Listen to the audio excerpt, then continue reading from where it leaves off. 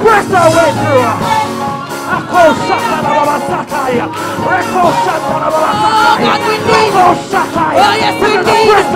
Oh, yes, we need. Oh, Lord, we need. Oh, my here, Lord. Oh, my here, Lord.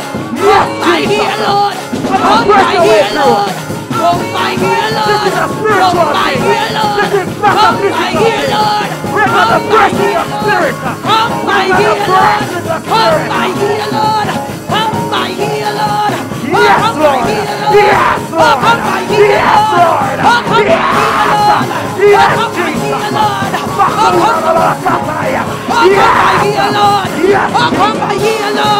Oh, God, we need you. Press away for your healing. Press away. Oh, Lord, we need you. Oh, Lord, we need you. Oh, God, we need you. Press your way through now. Oh, Lord, we need you. Oh, my healer. Oh, my healer. Oh, my healer. Oh, my healer. Oh, my healer. Oh, my healer. Oh, my healer. Oh, my healer. Oh, God, we need you. Oh, Lord, we need you. Your people need you. Oh, God, we need you. Come on. We're gonna press. We're gonna press. We're gonna press. Yes, Lord. Come on, say, press your way through now. Come on. Put your hands together. This is not a physical thing. This is a spiritual thing. Can somebody just look in the future right now and press your way through. Press your way through your problems. Press your way. Yes, Lord. Press your way for your healing. Oh, my healer. Oh, my healer. Holy Spirit. Oh, my healer. Yes, God. Oh, my healer. Yes, Jesus. Oh, Lord. Oh, Lord. Oh, my healer. Oh. Someone's praying, Lord. Yes, Lord. Oh, my healer. Oh, my healer. Someone's crying, Lord. We call your Holy Ghost power. We call your Holy Ghost Lord. Oh, my healer. Oh, Lord. Yes, Jesus. Oh, my healer, Lord. Oh, my healer. Move, Holy Spirit. Yes, Jesus. Move. Move, Holy Spirit. Move, Holy Spirit. Someone's crying, Lord. Oh, my healer. Someone's crying, Lord. Yes, Lord. Yes. Someone's crying, Lord. Oh, my healer. Oh, Lord. Oh, my healer. The Lord bless you, Brother Hall. Praise God. Now we have some young people in our midst. We want to hear you shout the way you shout at U.C.AM. Praise God. We have the Shortwood U.C.AM group here with us. So Sister Tandiwi invited them here, and we are so happy to have them. Can you all stand? And I'm going to give you a count of 2, and I want to hear how you shout when you're having U.C.AM services. 1, 2. Can you do that one more time? 1, 2. The Lord bless you. Put your hands together for them. Praise God, praise God. Praise God. Now time is far spent. It's Minister 2, so I have to do this real quickly. Now it's time to spread some love in the house. Praise God. We have our love basket. Praise God. And by the way, I think when Pastor comes, he'll be blessing these lovely things. You notice the children are sitting on some lovely chairs here in the front. Anybody did notice that? Brother, stand up and hold up on that chair, may they see. Hold it up.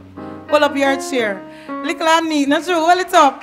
Praise God. We have a lovely sister in our midst who decided to bless the church with these. I speak of your far cousin, brother. Your far cousin. Sister Edwards blessed us with these chairs this morning. And they came right on time, praise God, so that our lovely people from Shortwood could be seated there while the children sit here. God is a good God, and He's an on-time God. May the Lord continue to bless Sister Edwards. At this time, our love basket will be going to Sister Laverne Williamson. Put your hands, she open her eyes. That's right. Come forward, praise God. She will be getting her love basket today, praise God. Children, you can come too. Come, pretty girl, hi. Come with mommy and accept your love basket from the Restoration Center. Praise God. That's how we do it. Praise God. Weapon in the midst. Say, I am a. We love you and we present you with this. God bless you. God bless you. Somebody say another basket. That's right. And this one will be going to a young sister who is on fire for the Lord, who traveled all the way from Kingston this morning. I speak up, watch her know, none other than Sister Tandiwi Clark. Hallelujah! God bless you, Sister Tandiwi. God bless you, Sister Williamson. We continue to share the love. Praise God. Listen, I remember the time when I felt so all alone. Hey, when I needed you, Jesus, all I have to do was call. Sometime in the morning, sometime late at night. But when I get on my knees, Jesus, everything was alright. Oh, Jesus, sweet Jesus, Jesus. Oh, how I love to call your name. Oh, Jesus, my mountain mover, the lily of the valley. Yeah.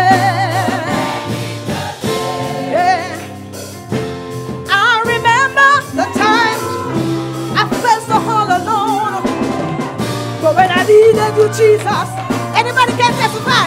Yeah. Sometimes was in the morning. I said sometimes late at night. But when I got off my knees, Jesus, everything was alright. Oh, Jesus. Hey, sweet Jesus. Oh, how I love to call your name. Hey, Jesus. Sweet Jesus. Every day. Your name. Oh God, I just feel like there's somebody about this room. I remember the time when I felt so all alone. But when I needed my Jesus, all I had to do was call. You see, sometimes in the morning, sometimes late at night. But when I get on my knees, everything. Why?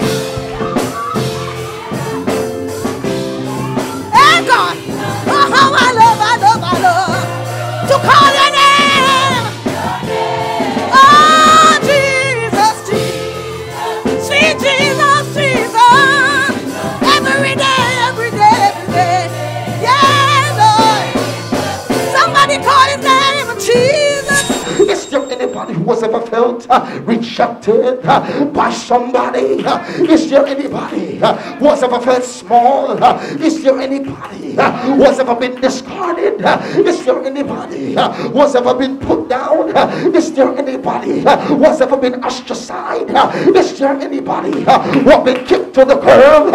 Is there anybody who has ever been belittled? Then let me talk to you just for this. Tell somebody God is still hiring. Oh God, can I talk to somebody? Tell somebody God is still hiring. And the beautiful thing about God's process of hiring is that he says the first shall be the last. And oh God Almighty, God has a way of stepping out of man's expectation. God has a way of moving beyond what man can perceive and what man can think. Am I talking to somebody? The Bible tells me of Brother Gideon.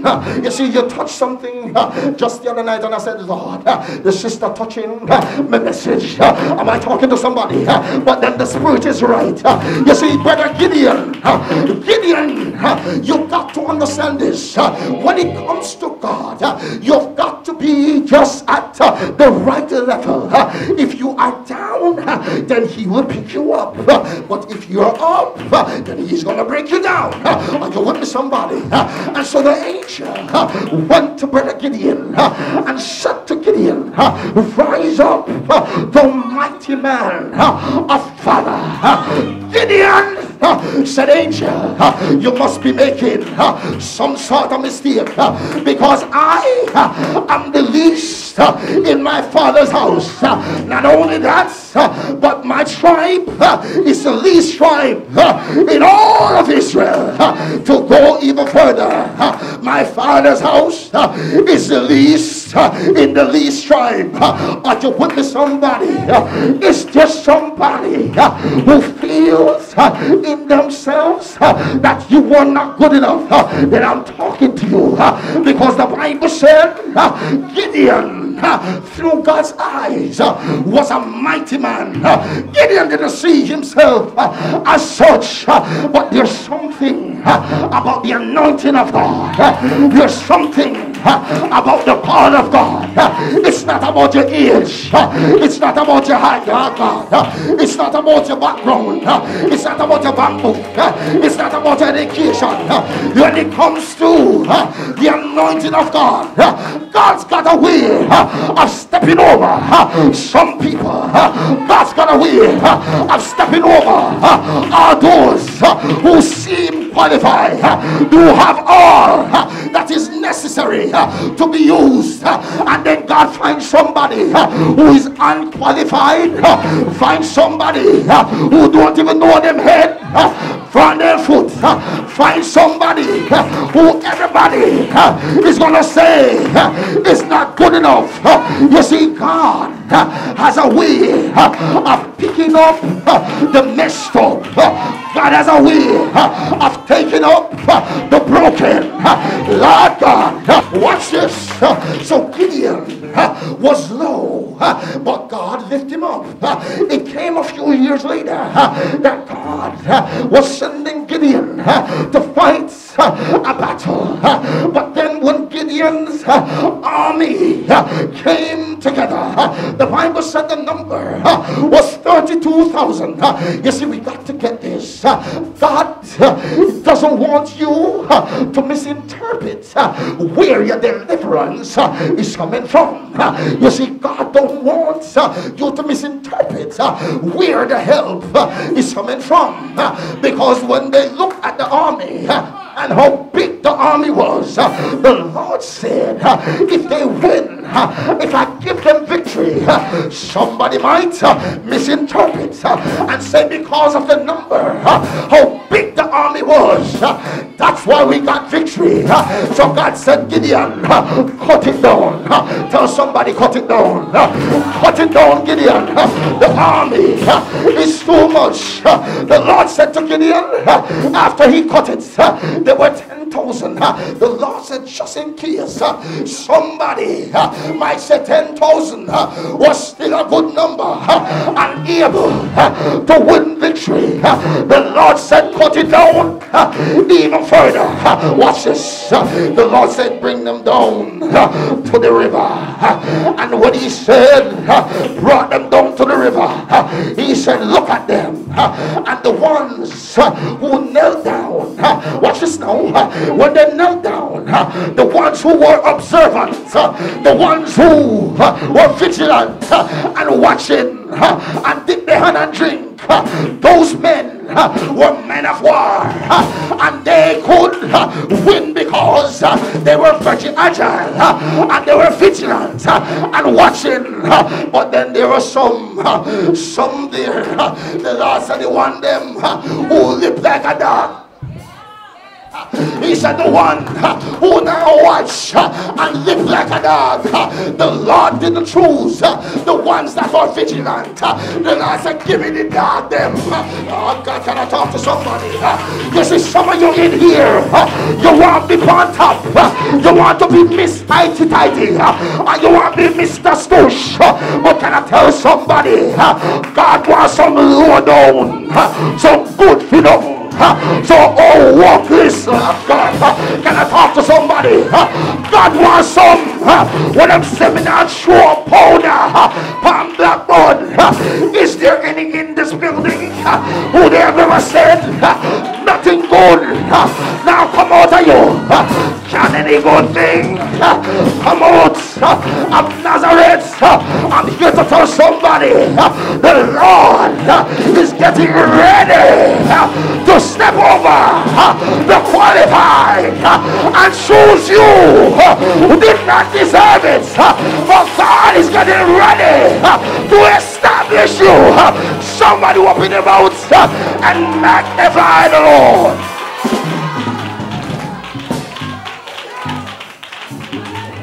And now Jacob was no old like his father Isaac was at one time. Are you with me, somebody? The Bible told me that Isaac's eyes became dim and he wasn't able to see. That's why Jacob was able to deceive him with his voice. Are you with me, somebody? And so Jacob was also now old and not able to see like his father Isaac before him. But God has a way of giving us another chance.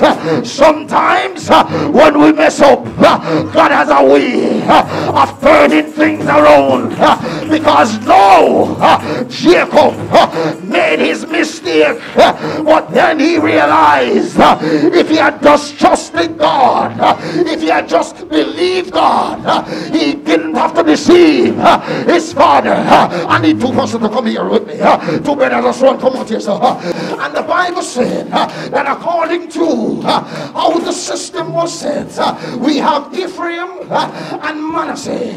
According to their laws, the eldest one, which is Manasseh, should get the blessing, and Ephraim should receive the less of what was given. Are you with me, somebody? So this reminds me of Jacob and Esau, Manasseh and Ephraim. God have a way of just giving us a do-over, because now what Jacob should have done, should have allowed God to work in his life and prove himself, but he allowed deception to take control. But God give Jacob a second chance, because no, he was Manasseh and Ephraim before Jacob. The oldest one should receive the right hand blessing, and the younger one should receive the left hand. And Joseph made sure to put Manasseh at Jacob's right hand, because according to the laws of man, can I talk to somebody and say God's ways are not man ways? Some trust in chariots, some trust in horses, but I said we will remember the name of the Lord, for the name of the Lord is a strong and mighty tower. Watch this. As they were about to be blessed, the Lord told Jacob, I'm about to do something different. I'm about to step out of the realms of man's law. I'm about to set a divine order. And as they were about to be blessed, the Lord said to Jacob, cross.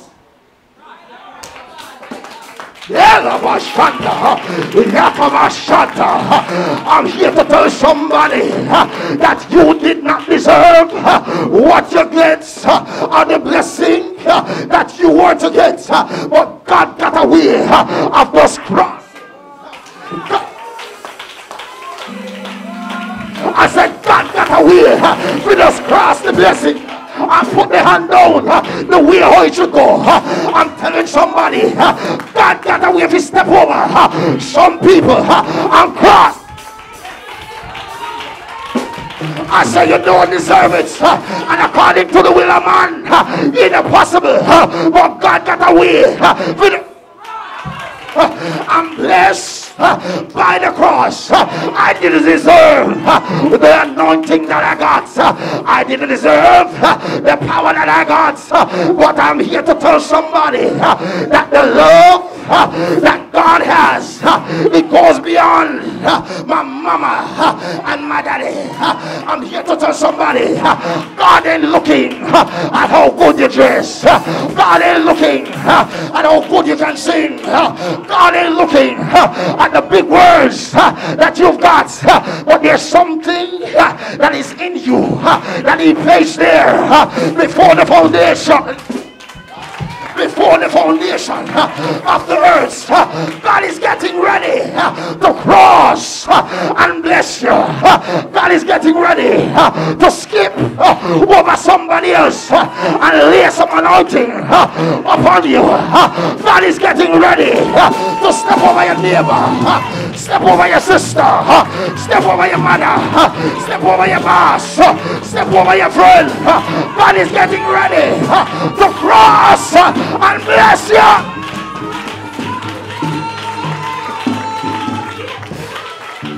In the highest. Hosanna. In the name of Jesus. Yes. In the name of Jesus. I speak anointing of restoration over you. I speak anointing of renewal over you. Father, a revival. I pronounce it now in her life. I speak restoration in her life in Jesus' name. Yes!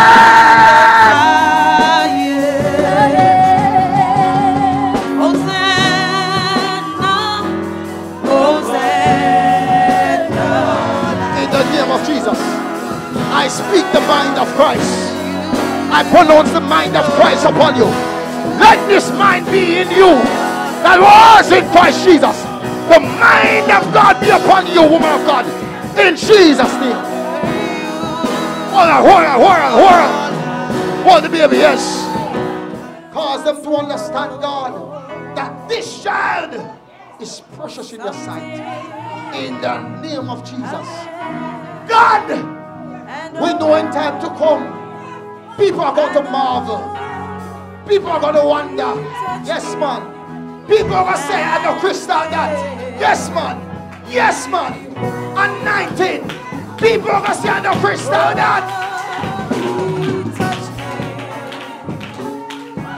Yes! So God, you turn a mess into a message. Now the messenger arrive. Committed to the journey, so me now go backslide. Looking through the spirit and not physical eyes. Ooh, to God me testify. Know me are the worker, God are the boss. My whole life, he and us. Take me from the mud and put me in a A class.